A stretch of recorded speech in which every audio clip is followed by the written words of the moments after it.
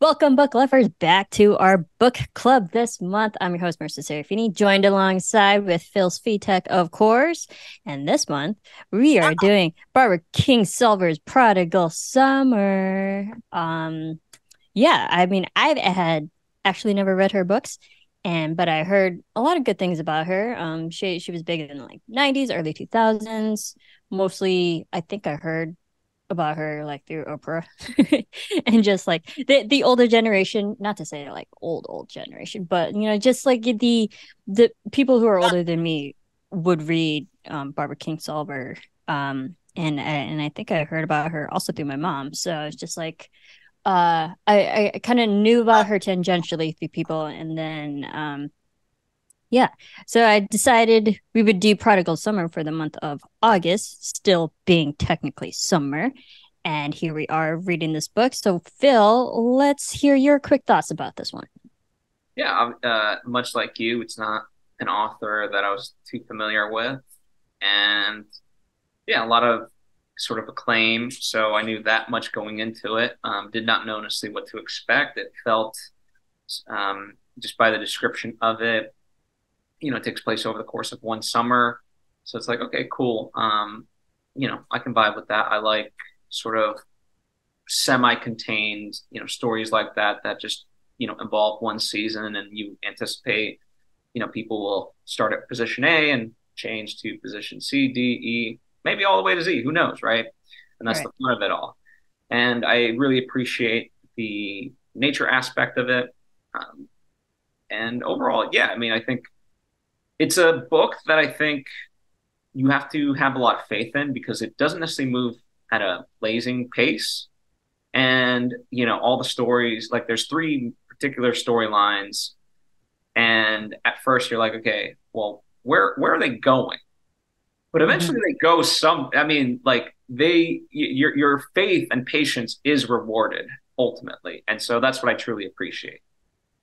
Yeah, and I've said it in past conversations that I am a big fan of nonlinear storytelling and stories that have multiple characters who are seemingly disparate from each other, but somehow they all connect in that way. This is one of those books where you have three characters. Eventually, it'll make sense how they're all tied together within this county of Zebulon.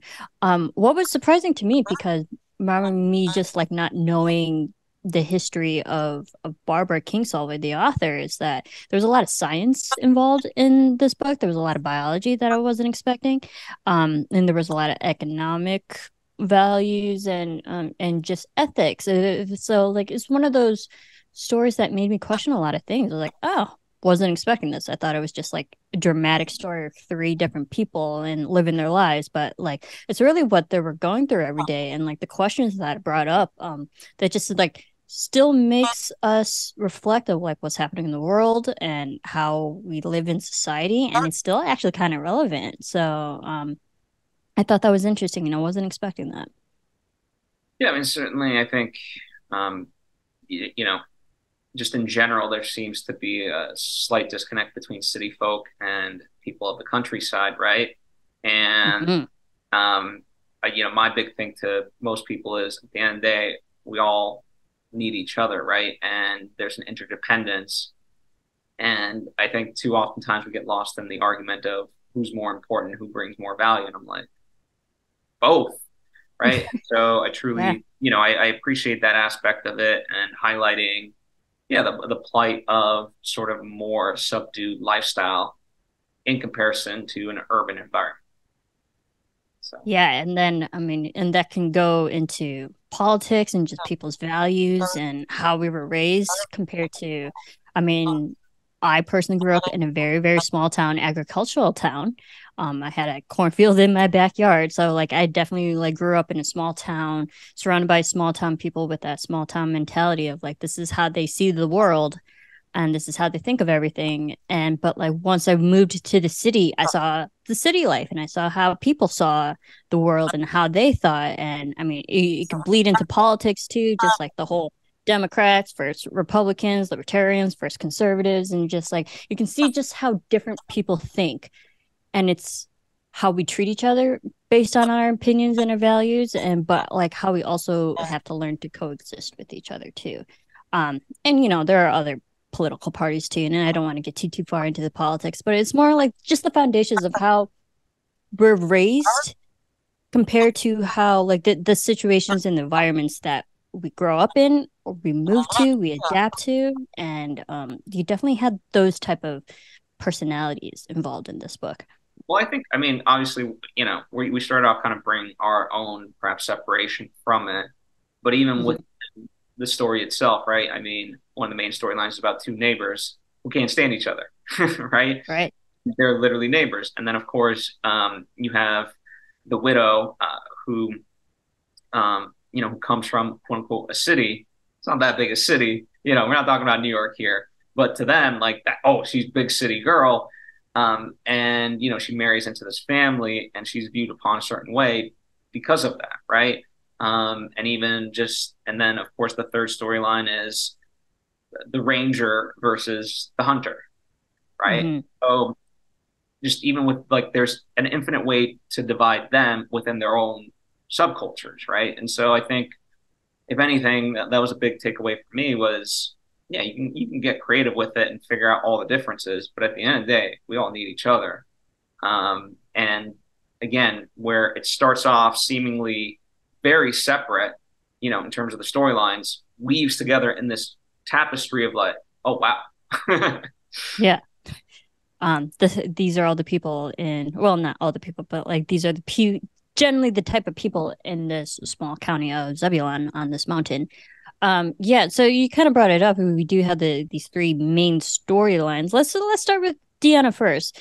She covers the Predators chapter. Then once you read her storylines with the Predators, she's a ranger on this mountain. She likes that isolated life away from people. And she spends most of her days in solitude, but she seems more in tune with nature, more in tune with animals. She understands how they live and breathe and work and exist in that way. And like even the description of her writing and how she like views all these animals, that like whether it be coyotes or the birds or like any type of wildlife, she just seems so in tune with them compared to being actually more in tune with humans. So, what were your thoughts of Deanna and then this young hunter who basically challenges her and everything she thinks about animals? This storyline of how Deanna was written. Yeah, so the hunter Eddie Bondo, he's always Mm-hmm. to us full name Eddie Bondo. Eddie Bando. But yeah, I mean, I felt for her, right? Very early on, we do learn that she's basically been at this for 2 years, and as a byproduct of getting divorced, and she realized, like, she kind of came into her own, realizing that that life wasn't for me, the husband wasn't for me, and so forth. So she likes her isolation, and she kind of sees more of the balance of life itself. Hence why, I mean, she's overall very protective of the coyotes because she sees their need for them rather than generally whether the hunter or us just as humans, we look at all kinds of animals, not just, I mean, we look at bugs and anything like that, right? The fact that we have a thing called pest control, as if we can control nature, right? Right. And so she sees the interconnectivity to it. And yeah, I mean, it's very much like this whole book is yin and yang and trying to figure out the balance for humanity, right? And even Deanna, she's trying to figure out her own animal instincts. Like, on the one hand, she hates Eddie Bondo. On the other hand, she just wants to rip his clothes off every chance she gets. Yeah. Again with that primal nature of just being human, because yeah, we see that she seems way more comfortable on her own, but then like once a man enters her life, it's like, no, I do want this too. And I don't know if that just goes to like us, just that animalistic raw nature that we have as mammals, that like we kind of need that carnal need for each other. And we see that, so like we understand that yeah, she's still a woman, she still has her needs. um but also this man Eddie Bondo, just with the complete type of polar opposite mentality that she has. Like she preserves wildlife, she reveres animals more than she reveres human. And then we have Eddie who just like, let's kill all these coyotes and like whatever your opinion is. So like we have like for every story really, we have like diametrically opposing characters. And I think that was like an interesting setup because it at the end everybody has to like really learn how to coexist with each other even though they don't think alike and they're basically opposite like how they're they're opposite not in like the antagonistic way but more in the devil's advocate way that makes you challenge values and opinions and makes you kind of look at it from a different perspective. So what were your thoughts on the opposing forces in all these stories? Well, yeah, specifically to Dina, I mean, what's intriguing to me is how much, the tie-in with Nanny, right? And the fact that like she does get pregnant, doesn't end up telling Eddie, and kind of, makes her own choice about how she's going to live and move forward in this world, right? So, in a sense, she she accepts Eddie, but that was just a phase of her life, if you will, versus like another constant thing, So if anything, I think she's learned to understand that there's an impermanence to life, Life. you know, and so she's moving forward in the way that she would rather be in control of, let's say. Yeah. Did the age difference ever bother you? Because I mean we see that a lot in whether it comes to television, it comes to movies, especially when it comes to opposite sex, when there's a major age difference, and that like that could be a big factor in why relationships don't work. But it's also just like how we exist because different generations, different mentalities. What were your thoughts of the age difference? Did that bother you? I mean, generally it's the man who's older and the woman who's younger. This time it was Right. reversed. So it bothered me less because of that. And certainly it's a primary concern for Deanna throughout the whole thing and whatnot. So I think that's also ultimately why, as far as her identifying differences between them, she realizes she's in a different stage of life and that she's going to act accordingly to, her season, pun intended, right? Because Mm-hmm. we're all in these different phases of our lives. And so she's approaching, I'm not saying she's in the fall of her life, but, her summer's more coming to an end, whereas he might be more peak summer, let's say. Right.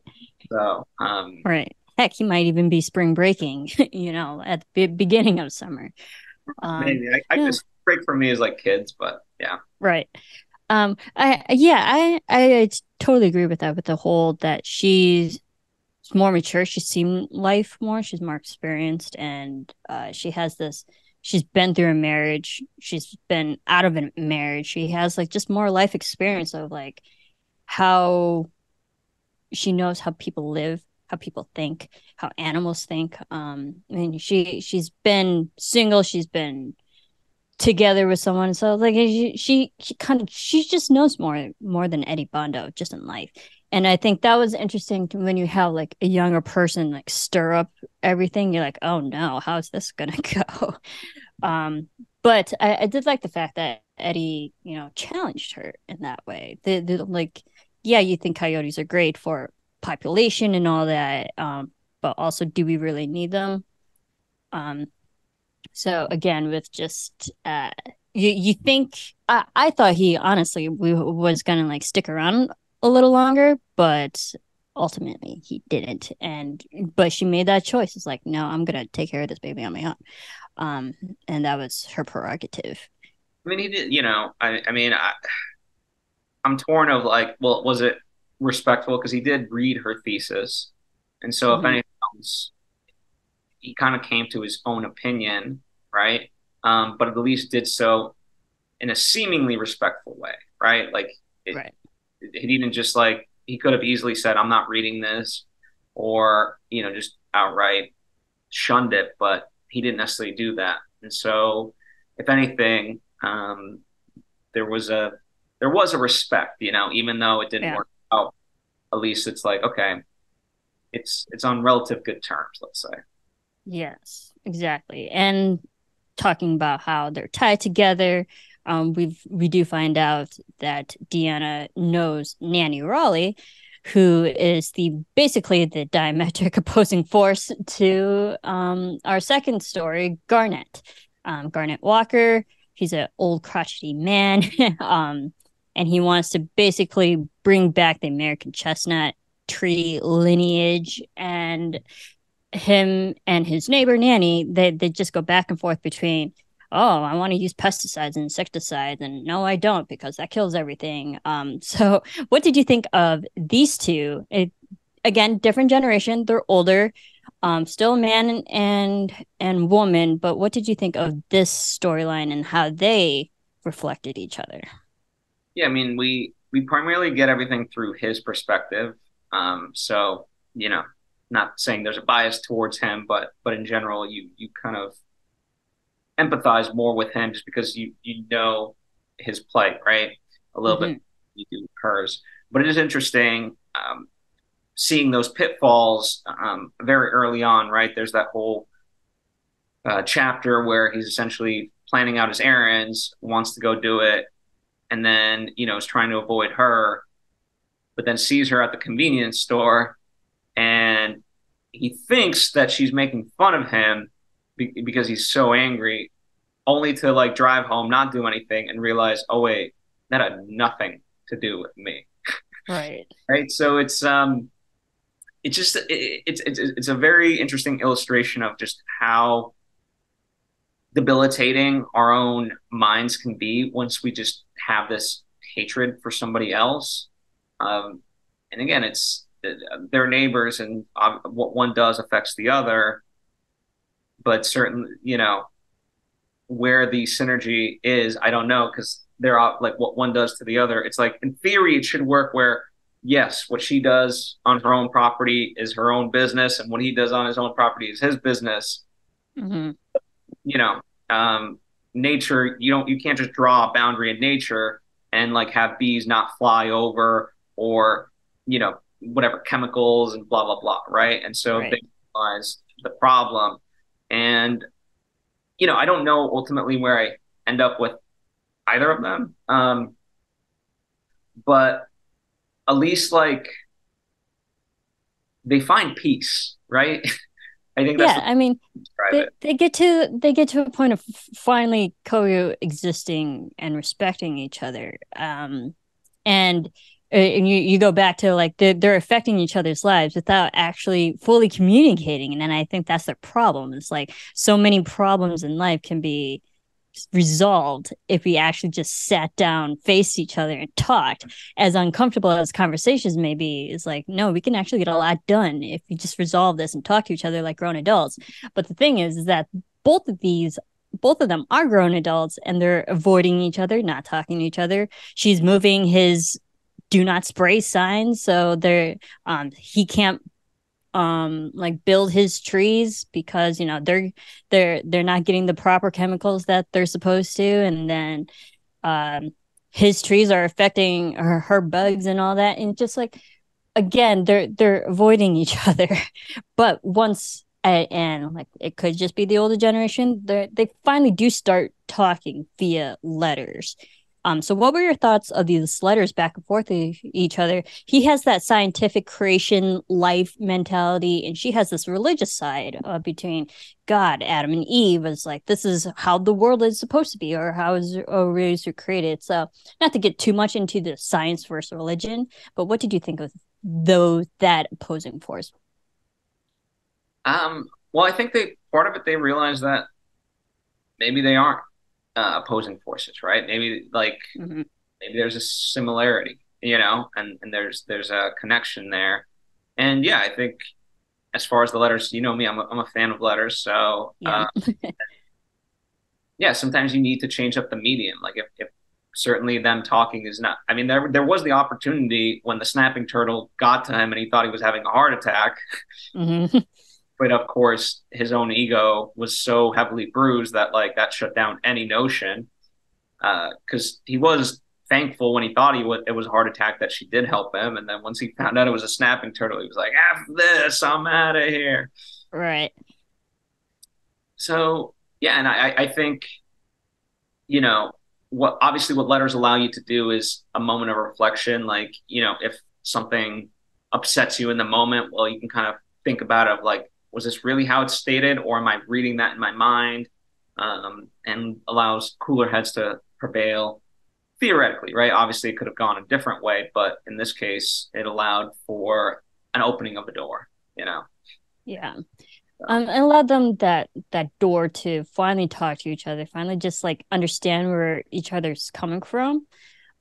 Because he's so adamant on reviving this extinct American chestnut lineage, and but she seems more with the kind of with the times of just like economics and how people are agriculture, like how the world is working when it comes to just, pesticides and what the chemicals actually doing for science now.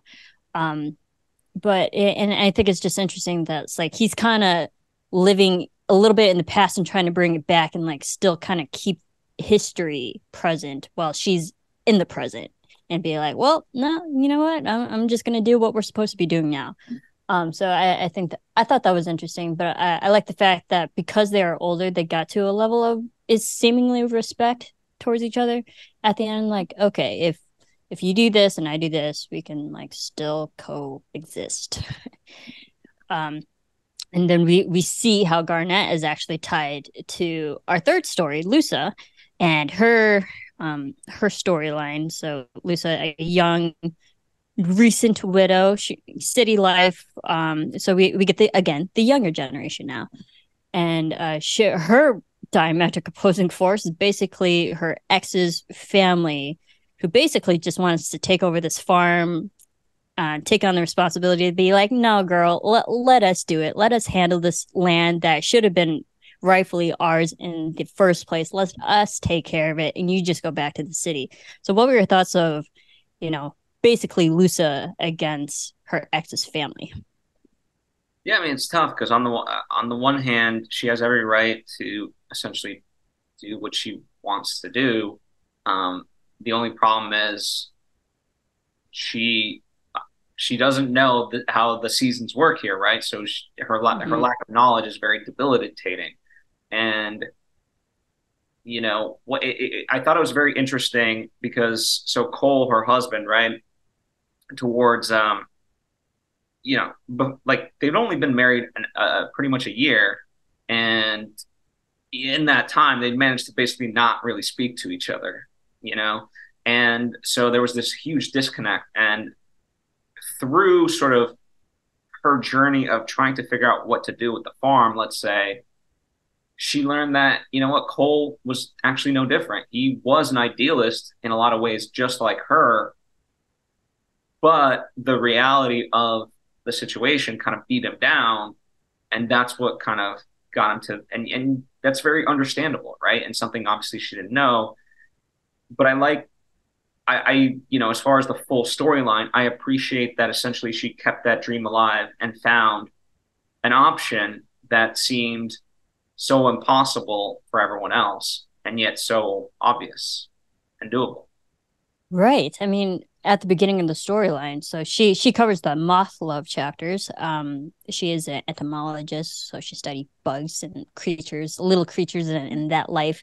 Um, and like, yeah, at the beginning of the story, you think like, how are these two even married? Like, or do they even line up with each other? But then like, we do find out that there are a lot of similarities, especially their opinions about whether they should use the farm or that land for growing tobacco, which like economically that would have been made more money. Like that would have been more lucrative type of business, especially with the times that it is. Again, like what's better for the economy? Do you want money, or do you just want, again, with the ethics and politics of just the world, like what Lusa wanted for the farm compared to what Cole's family wanted for the farm? And I think that that was like the whole conflict, I guess. It was just like who and what they get to do and decide to do with that farm. But that's where we learned that Lusa and Cole wanted the same things. Like they didn't want all that land to grow tobacco and stuff. They wanted it for more healthier agriculture, other prosperous things besides tobacco. Like let's not like conform to just so we can get money.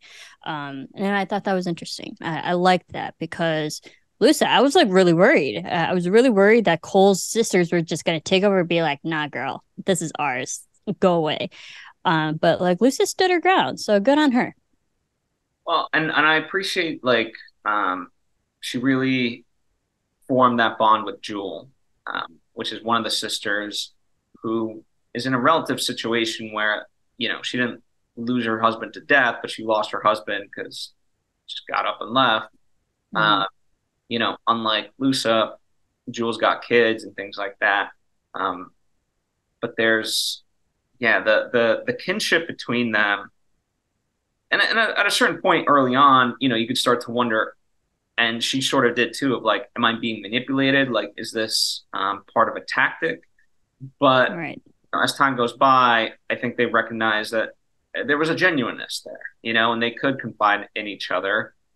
And, certainly the Widener fan, like, the reason why she even has this farm to begin with is because her husband was the only man, right? And so as the man, he gets everything.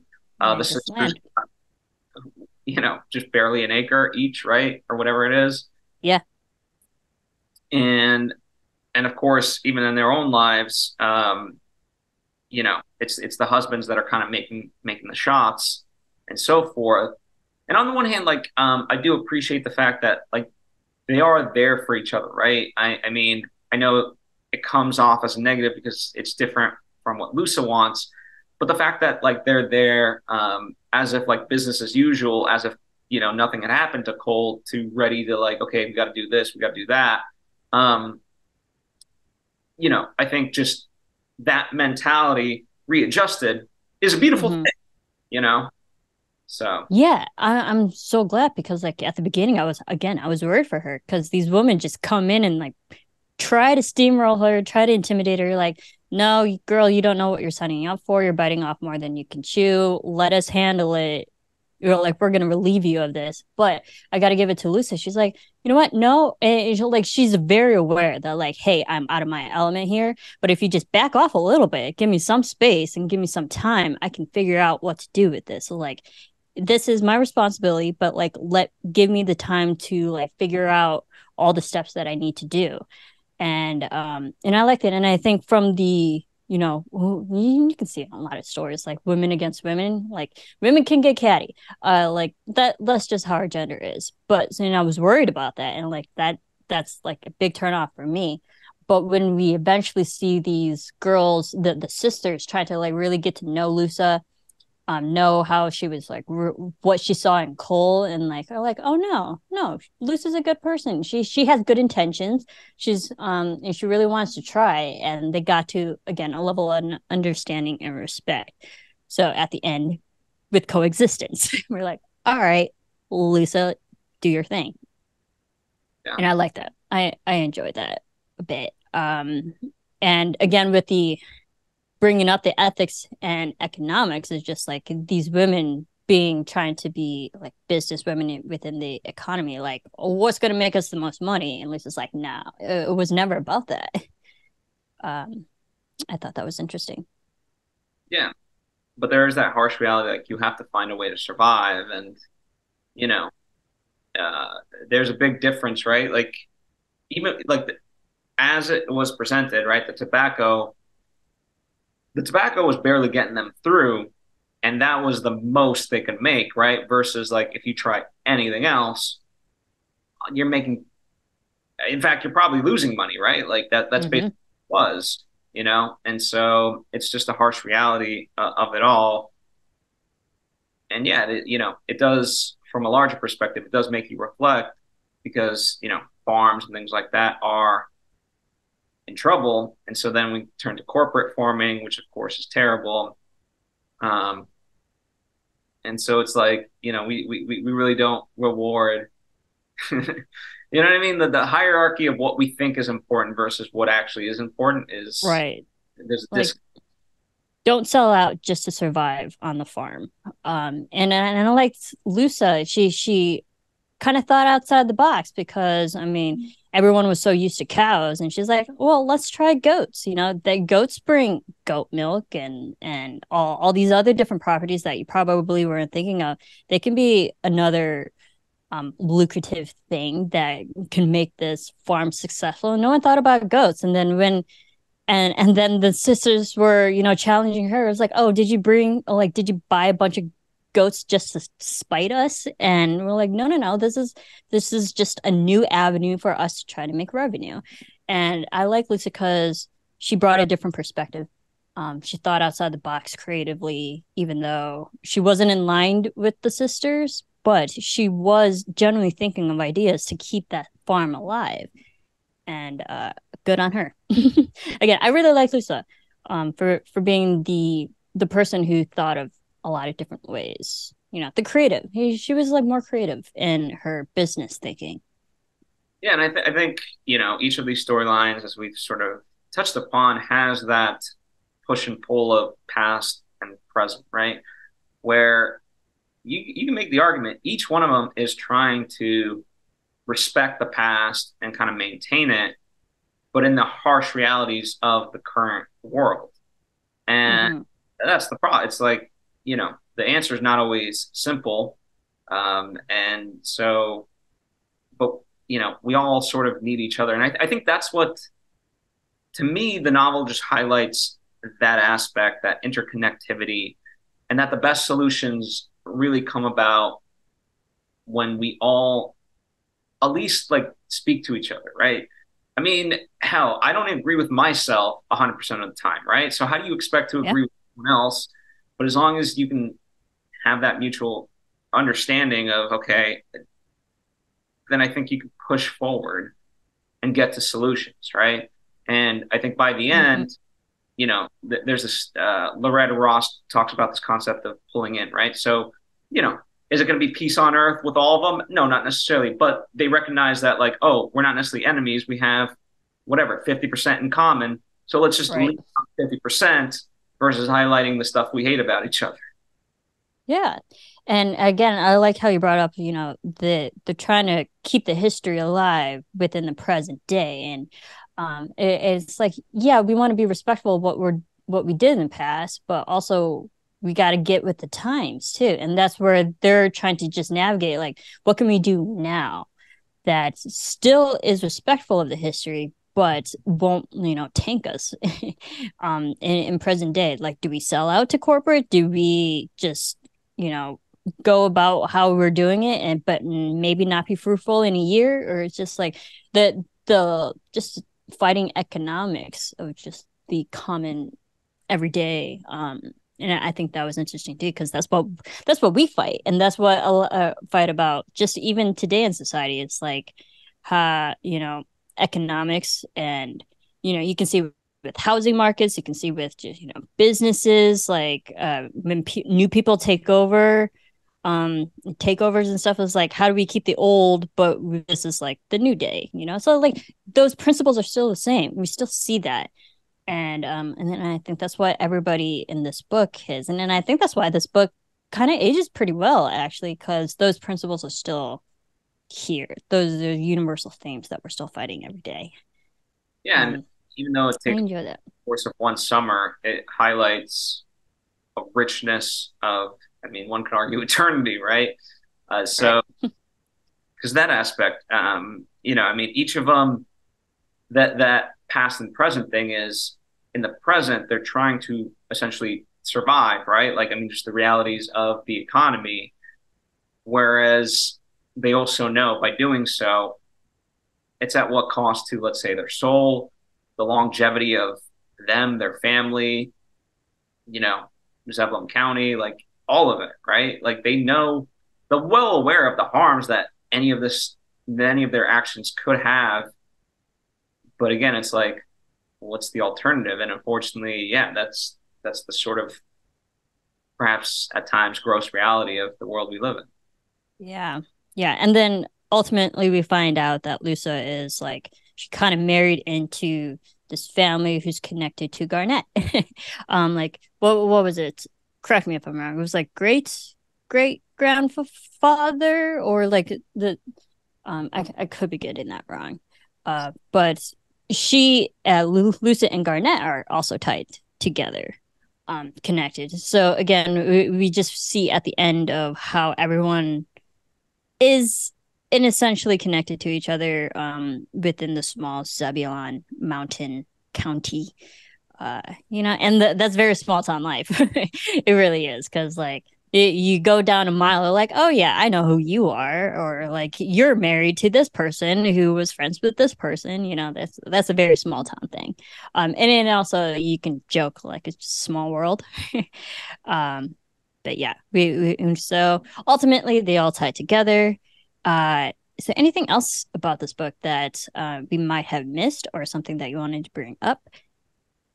I mean, I'm sure there's plenty that we could go any which way.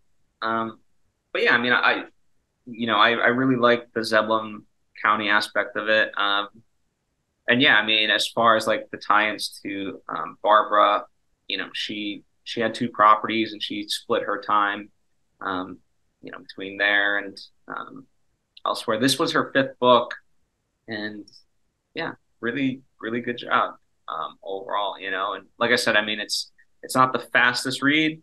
I also No. remember the first two chapters being sort of longer, and then I got to Garnett's, and it was like 2 pages. What? Yeah. So The pacing does go in and out. I do agree with that. But also like with the writing, I haven't read any of her stories, so I didn't realize there was gonna be like so much science and so much biology involved. And you brought it up a little bit, but like her background, Barbara Kingsolver, um, she was born in Maryland, and she lived in Kentucky, so she kind of had that southern life. And then she went over to Europe a bit, and then she did a lot of journalism over there.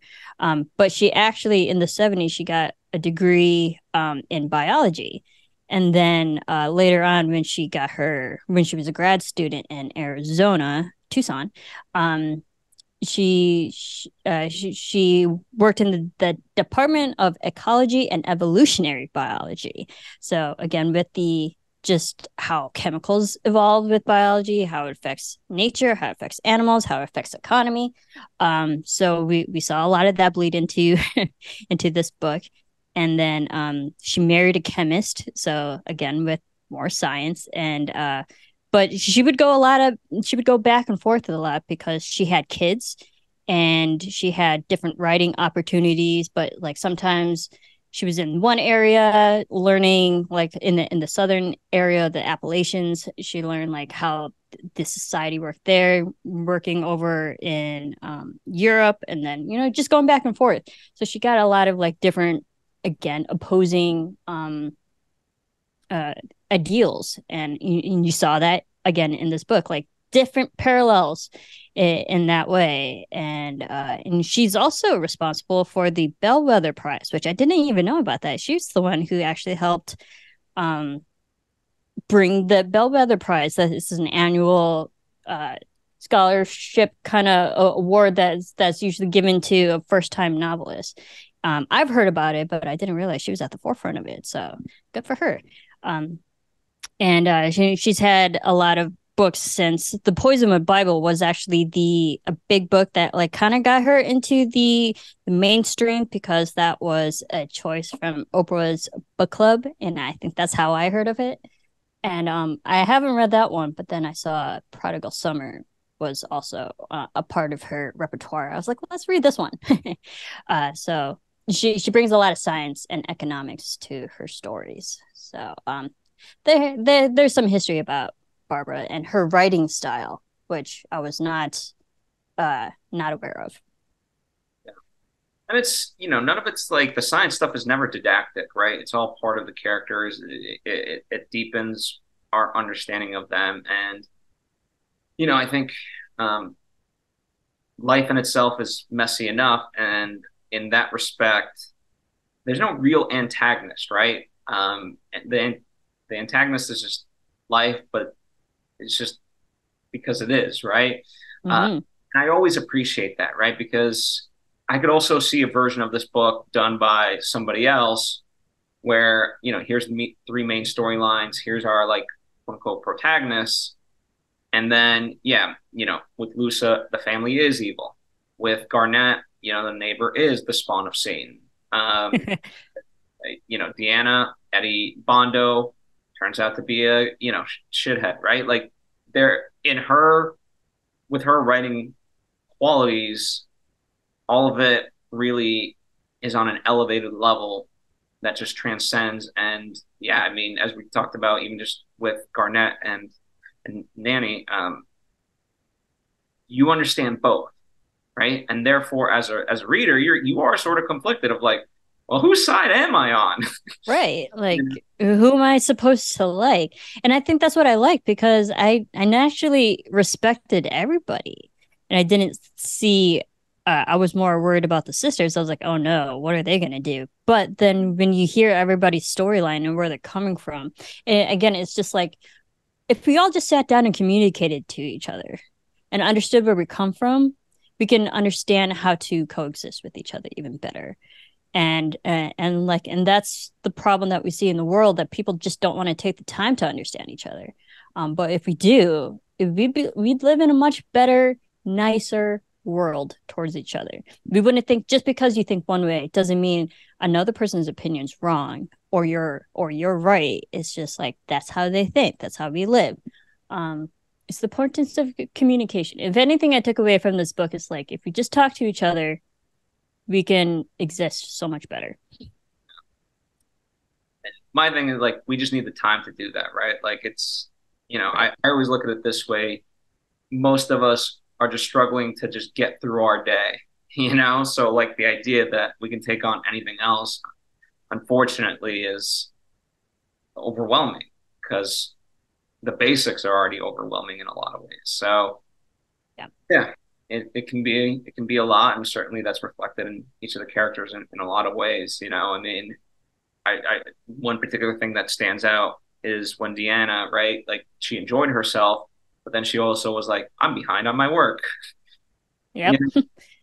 So yeah, there's a cost to all of it. A cost of pleasure, a cost of, we still got to get work done at the end of the day. We still got to survive. Overall, I did actually enjoy this book. We had a lot of different type of characters and their personalities, but I did take away a lot from this. I was like, yeah, and maybe it's me growing up in a small town. I understand how people think and that type of mentality. But also now that I live in the city, I also know how they think. So I don't know. It resonated a lot with me because I understand both sides. Maybe a lot of people don't, but I get where everyone came from. So with that, Phil, do you have any fun books that you've been reading on the side, reading for fun, pleasure, that you want to bring up and make people aware of? Not as many. This month's been kind of hectic, but I'm trying to get Yeah. into Hey Dick, Scanner Darkly. Um, you know, Okay. I enjoy the movie by Richard Linklater. Philip K. Dick, obviously a wonderful sci-fi writer, well regarded, and um, I've heard that like Scanner Darkly is it's a very deeply personal book to Philip K. Dick. He lost a lot of friends to drugs and things like that. So that's one of the themes certainly in that book. So I'm excited to dive into it. Yeah. Yeah, I have seen the movie. It's been a while since I've seen it, but maybe I should revisit it thanks to um you bringing that up. Yeah, I read Flowers for Algernon by Daniel Keyes. That was a big story in I believe the 60s, 70s. And that's about a young man who uh his intelligence level is really low, and then there's a scientific experiment and his IQ gets smarter and smarter every day. And he makes friends with this mouse who they're doing the scientific experiments to the mouse, but you see how it's affecting his intelligence level and how people think of him compared to how he was when he had a lower intelligence compared to where he had a higher intelligence. But unfortunately, in the story, his intelligence also decreases. Like it increases exponentially and then eventually goes back down. And but his EQ, his emotional quotient is like still pretty high, and you just feel for him because even though he's more aware of everything now, he's also more emotionally aware. And I don't know, it's just like I empathized a lot with it. So that was a really good read, classic. I understand why people enjoy that one.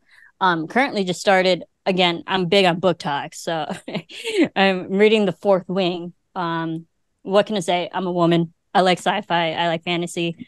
If you liked the Dragon Republic war books that we talked about, it's kind of like the same demographic. You have dragons, you have military teenagers fighting against each other.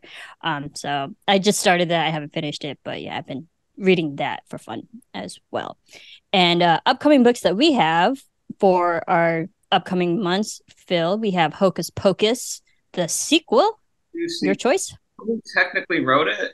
Because like it's just a Disney freeform book. I'm for it. Like Amazon Hocus Pocus and the all new sequel. That's how you can find it. And yeah, I mean it's essentially two books.